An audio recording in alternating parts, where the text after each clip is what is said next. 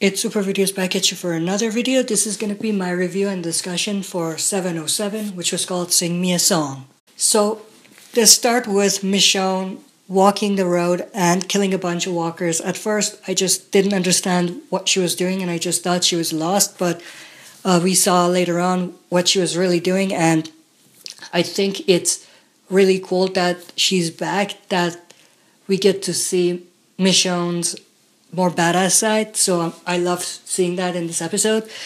Then we have Aaron and Rick being out on the run, and we see them spot something, and then we realize later on in the episode that there is at least one person or a group of people that are hiding, and they have scavenged a lot of supplies, and they have a lot of supplies, but they have like a trap. So in order to get to those supplies, you have to cross this pond that has all of these walkers in it.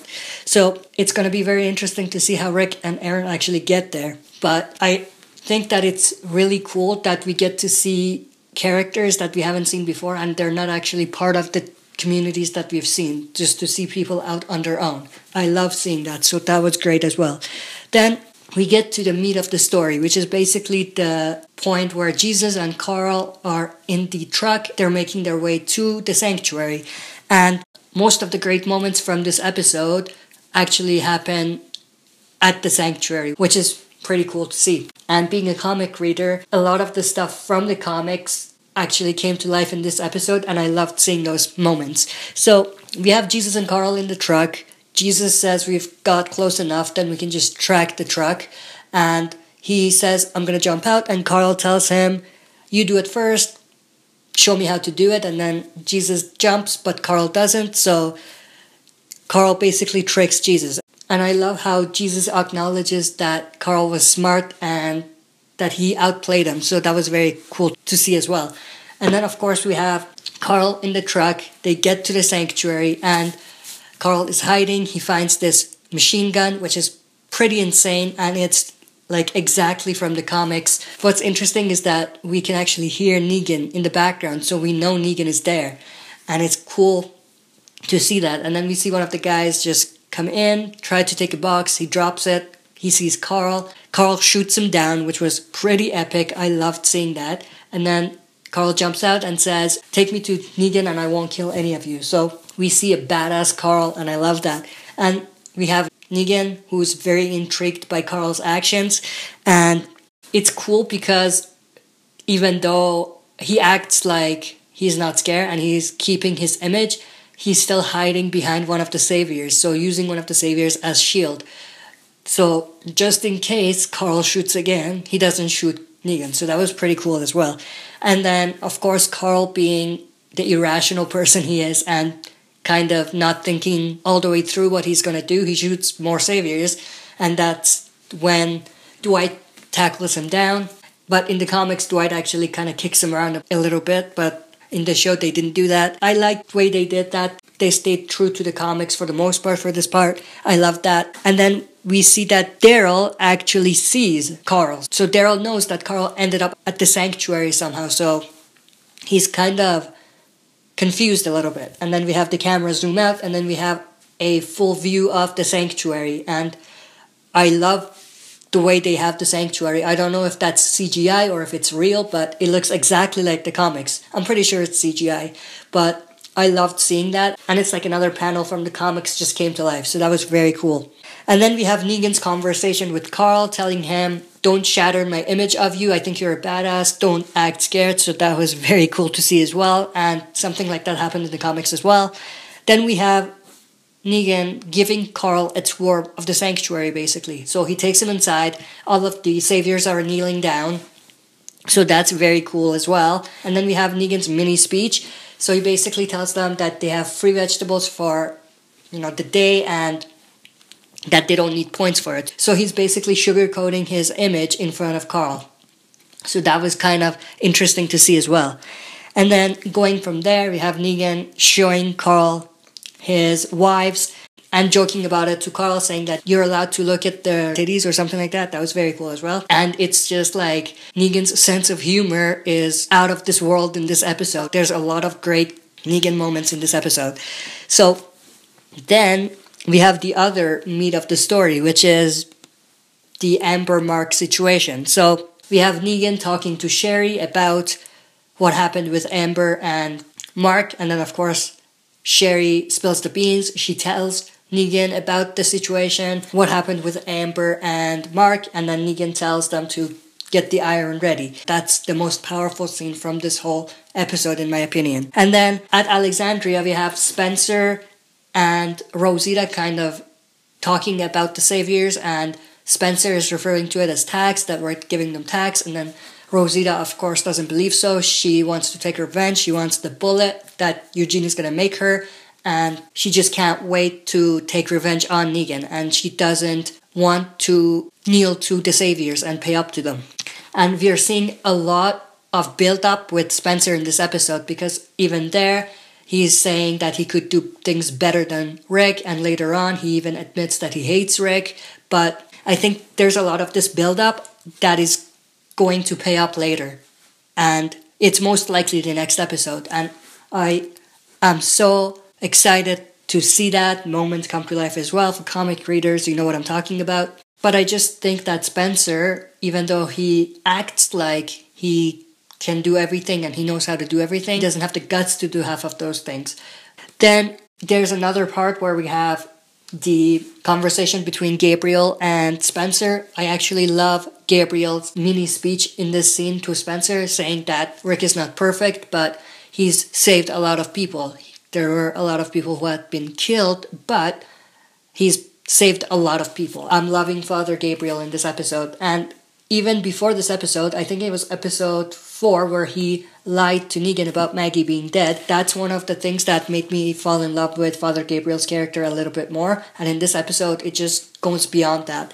And I just love to see more from Father Gabriel. I think the actor playing Father Gabriel is fantastic, and I think there's a lot of potential for his character. In the comics, I think he was underutilized, but in the show, I'm glad that they're giving him a little bit more spotlight.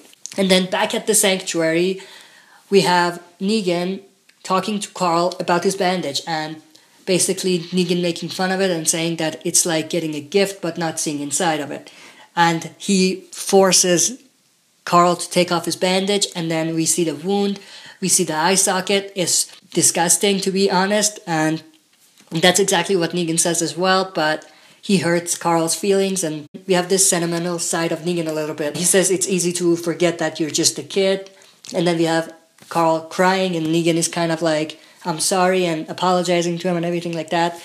But I just love that comic moment coming to life as well, and just the whole conversation between Negan and Carl in this specific scene.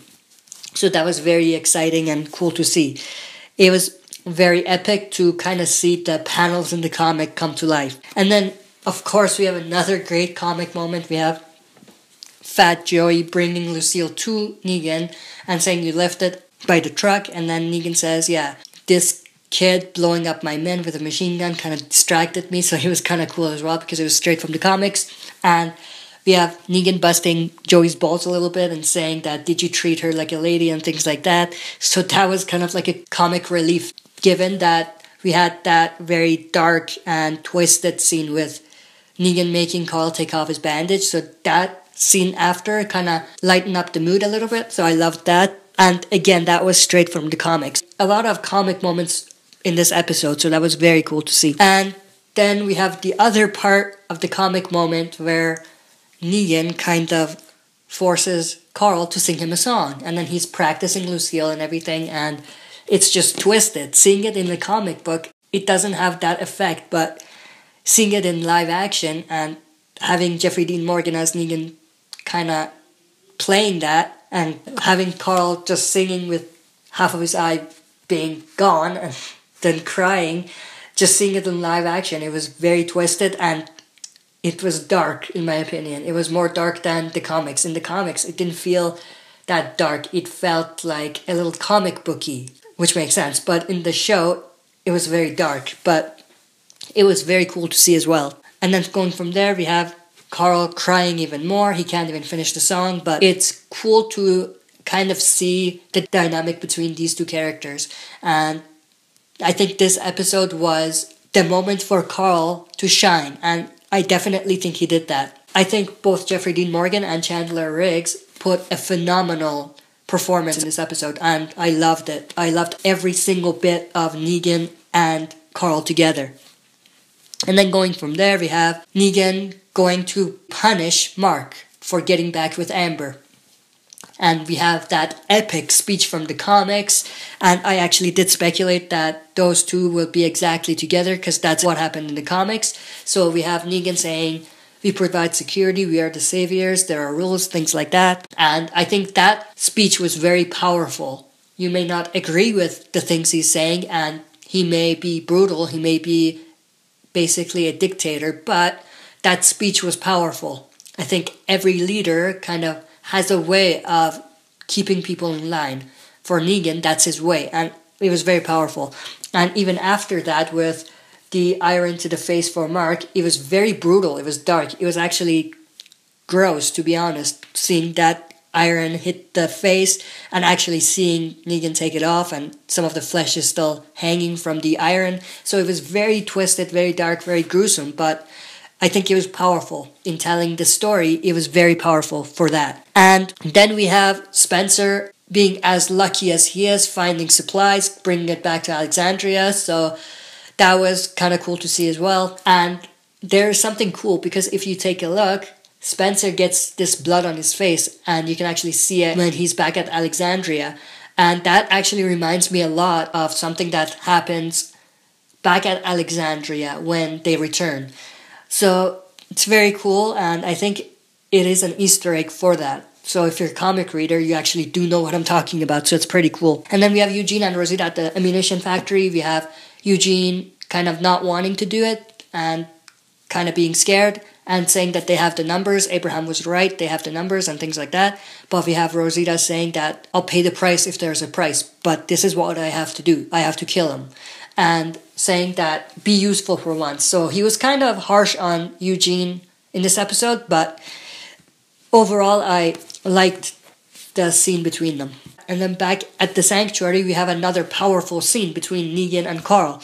We have Negan kind of just sitting there writing something. I don't know what he's writing, but then Carl tells him, "Why haven't you killed me?" "It's because you can't. If you wanted to kill me, you would have done it by now." And we have this great dialogue with Carl that I love. I think Chandler Riggs put on an amazing performance here, and I just loved it. And of course we have Negan agreeing that he's not going to do anything to Carl, so he takes him back. And when they're actually outside the gates of the sanctuary, we have Daryl kind of threatening Negan a little bit, and then of course Negan tells Dwight to put Daryl back in his box, so basically get him to listen to Easy Street again, I guess.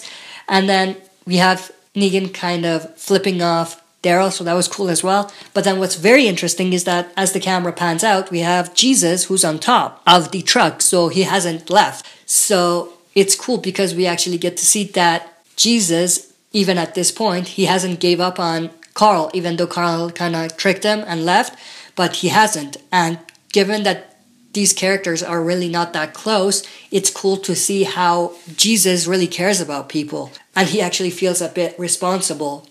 And if anything is to happen to Carl, he's not gonna forgive himself, so he's kind of chilling, staying there, and making sure that Carl gets back safely.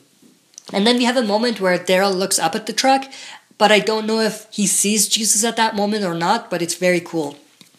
And I'm very interested to see what happens between Jesus and Daryl, if he's going to help him escape. Because if you take a look at what happens next, we have Daryl back in the cell, but then someone kind of slips a note under the door, and the note says, "Go now." I don't know if it was Jesus who put that, if it was Dwight, or if it was Sherry. So it's very cool to see how that kind of plays out, because we have like a moment of hope that Daryl might escape. So that's very cool, because half the season he's been in the cell. So it's actually cool to see him escape. So I'm very excited to see that.